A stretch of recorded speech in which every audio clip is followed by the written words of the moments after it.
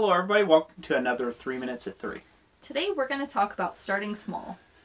So starting small, there's no shame in it whatsoever. You can start as small as starting with nails or S-hooks if you're a blacksmith, all the way up to, selling lipstick or chapstick to your friends, Yeah.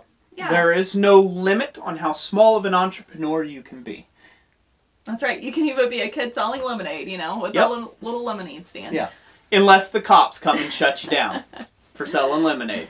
That's a rant for another time. That's right. So, you can make small projects, and another thing is that you don't have to have a lot of tooling to start. You can just start with a few simple things, and even as simple as a ground forge. Yeah.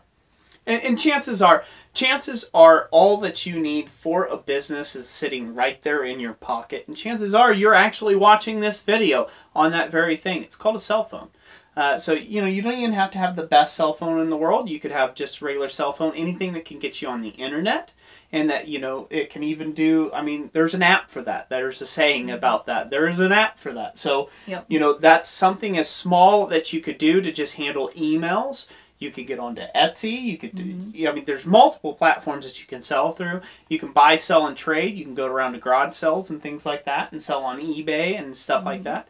So, you don't have to overthink it. That's one of the biggest things that people do. You think that you need all this big technology and you need all this stuff and you need all this bookkeeping and accounting software and you got to go out and get an accountant right away and you've got to get an LLC formed and all these things. That's not necessarily the case just to get started. No, yeah, so just start with what you have. Your skills will increase over time. As you start making money, you'll be able to start investing more into your tools or materials, equipment, camera. Perhaps that's something you want eventually is a nicer camera. You don't have to have all those things to begin. Start where you're at and you can build up. Yeah.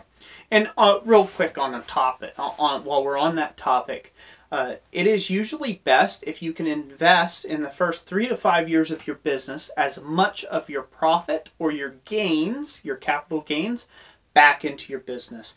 This helps build a much stronger business over time. Everyone's situation's a little bit different. Maybe you need to start feeding yourself right off the gate. And, and then it takes a little longer to take and grow that company up over a period of time. But be patient. It's a lot of work. It's a lot of sweat. And it's a lot of late night hours. That's right. So we thank you for joining us for this 3 Minutes at 3. Yeah.